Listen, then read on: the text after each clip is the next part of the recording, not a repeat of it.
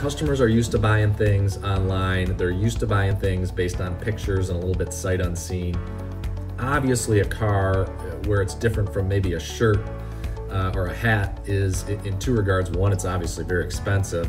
And the other thing is customers still want to do that test drive. When you come to foxmotors.com and you look at the dealership, find the dealership you want and the vehicle you're interested in, that vehicle is going to have 30, 40, 50 high-def pictures available to the consumer, so they can really go on there and really get a good feel for that car. Once you've kind of identified a car, you can reach out just kind of the old-fashioned way by phone to that dealership. And also there's, of course, email and other chat capabilities that you can chat with a live salesperson.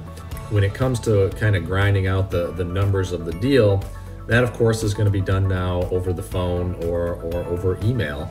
The deal paperwork will likely be, in most scenarios, it'll be mailed out to the customer for them to review, or it will be brought to the customer when that vehicle is then delivered to the customer.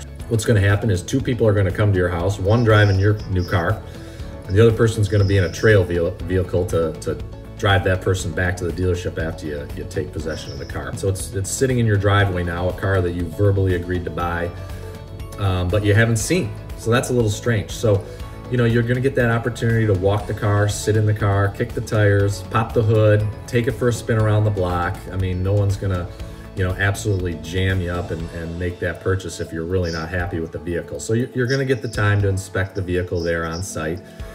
And hopefully it's going to be exactly what you want. And the person who's dropping the vehicle off most times will have the document package with them, and they will sit down with you and in a safe distance and observing social distancing.